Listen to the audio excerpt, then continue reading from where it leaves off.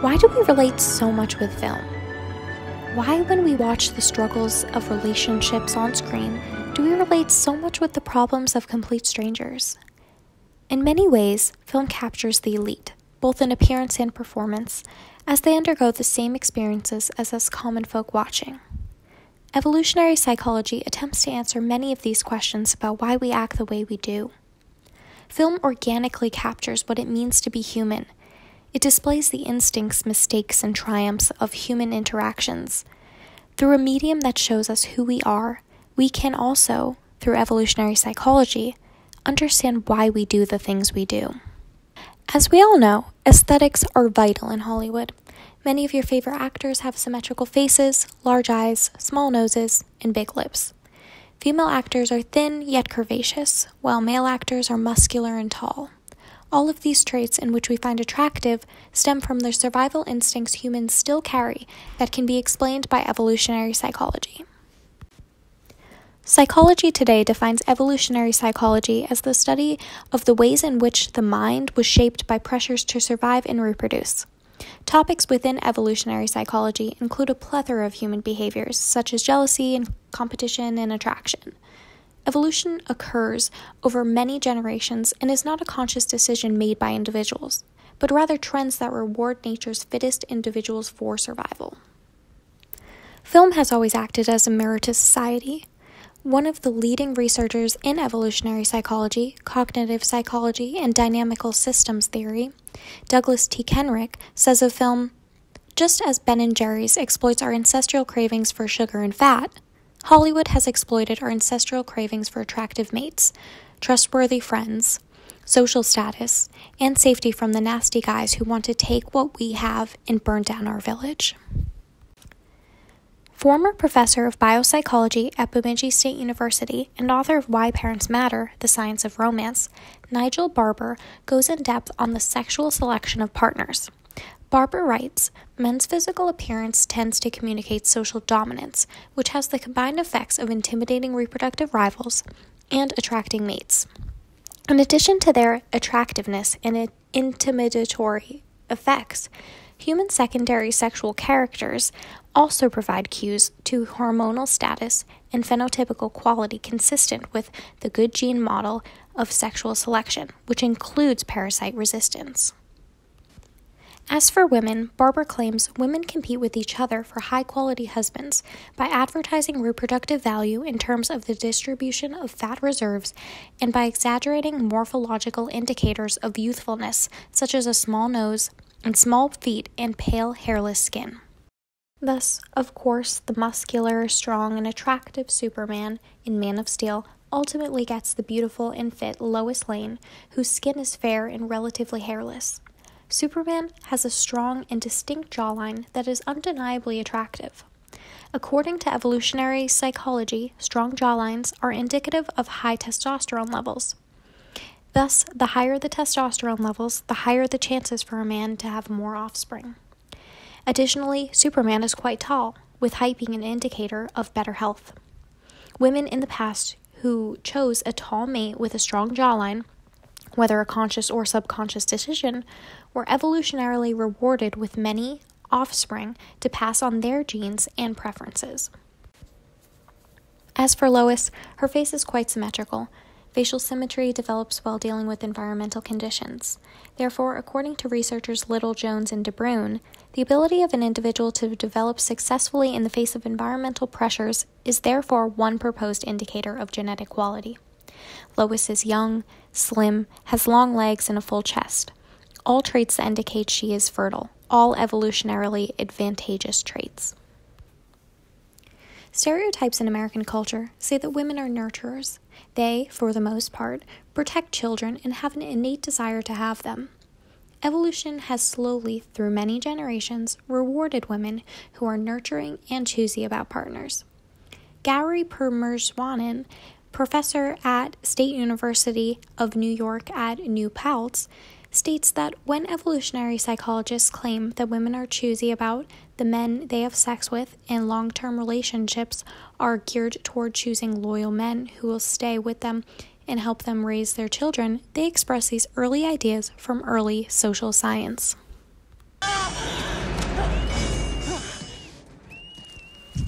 Ripley from the Alien films is most definitely one of the most beloved female characters in cinematic history. Ripley is a powerful leader who defends her ship and crew at all costs. In the second Alien film, Aliens, Ripley risks her life to save a young child from becoming a victim to the alien.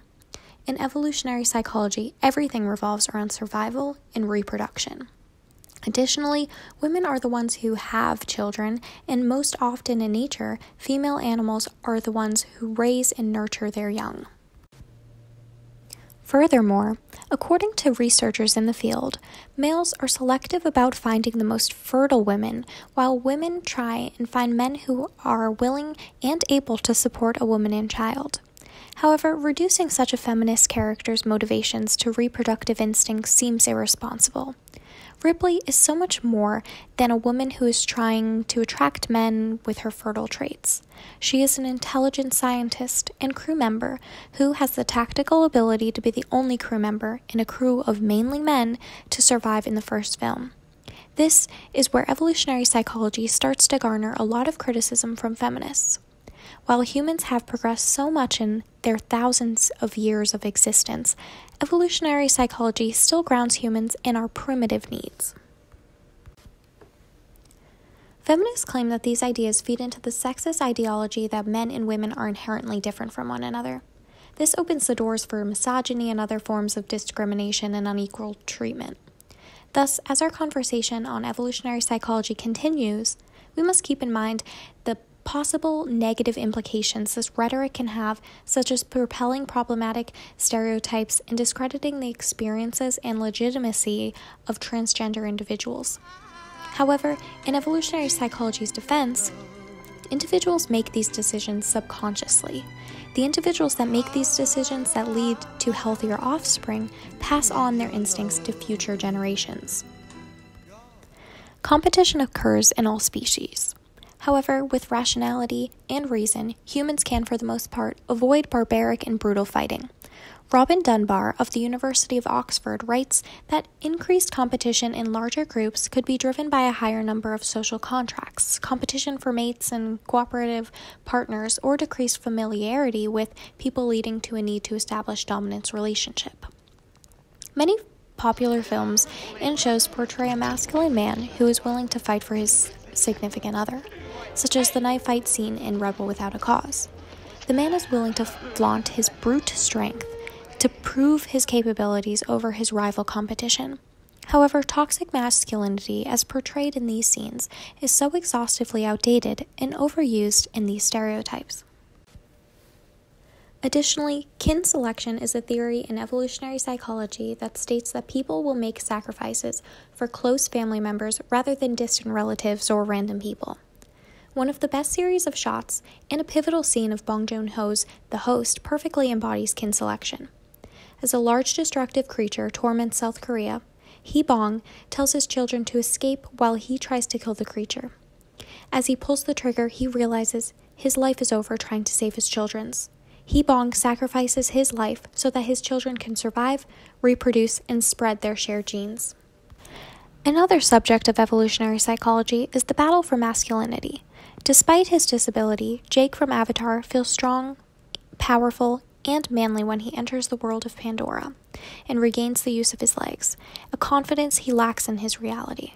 While evolutionary psychology claims that women desire strong men, men desire to be strong and attractive to females. Thus, after Jake is able to regain his masculinity in the eyes of evolutionary psychology, he gains the girl, Neytiri. A lot of evolutionary psychology perpetuates rigid gender roles that are based solely off of reproduction. The man must be strong and masculine, while the female must be young and beautiful. These stereotypes are constantly exploited in film. However, many films do break this evolutionary mold. Jealousy has been a factor in human relationships for far longer than film has existed. David Buss, professor of evolutionary psychology at the University of Texas, states, because both men and women over human evolutionary history have been damaged by relationship loss, both sexes have faced adaptive problems to which jealousy may have evolved as a solution. While both sexes experience jealousy in sexual relationships, their evolutionary functions are slightly different. Men's sexual jealousy serves the function of increasing the certainty of parenthood and passing on genes.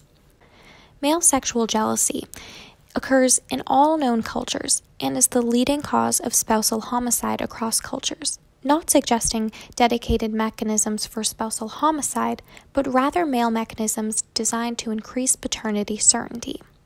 Unlike men, women can be 100% certain of the maternity of the child, so women become jealous at cues of the loss of any commitment, which would ultimately lead to a loss of resources for her and any potential children. Elizabeth Lloyd, professor of philosophy of science, and Marcus Feldman, professor of biological sciences, wrote a paper discussing inclusive fitness theory.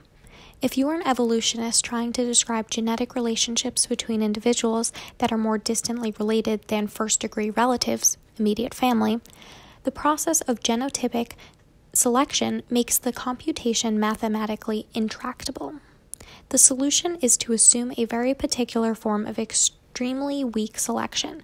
The resulting reduction in dimensionality not only allows calculations to be made in terms of possibilities of grandparent and cousin similarities, but it produces an average fitness in the population. Because other members of a population might share one's genes, a gene can also increase its evolutionary success by indirectly promoting reproduction and survival of others who also carry that gene. In She's All That, Zach wants to change Lainey to adapt social behavior similar to his own before he finds her attractive.